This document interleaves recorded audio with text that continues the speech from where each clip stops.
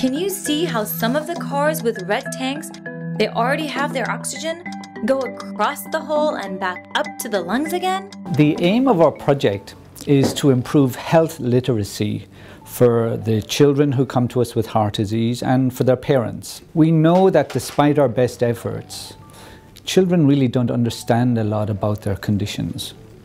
And we know that if we can empower them through information, that their likely outcomes and their quality of life after our treatments will be better. Ruby is coming in now, she's diagnosing the problem. We've developed a few fun characters based around Texan animals. We have a very pretty armadillo.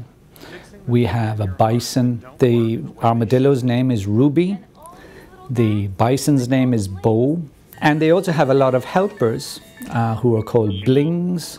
So this is another Bling who's obviously a specialist at this type of procedure, has required many years of training. They're the people who do the actual operations and the procedures, and Ruby and Bo communicate with them using a series of whistles. The animations have been made by a team that's led by a very good friend of mine from Australia, Michael Liddy. You've had a scene change as well. We were very lucky to get the voices for Ruby and Bo. Not enough cars go out to light the sign. Thank you, Blings. You're very helpful. And they are Hasti Taggi and Dr. Stuart Hall.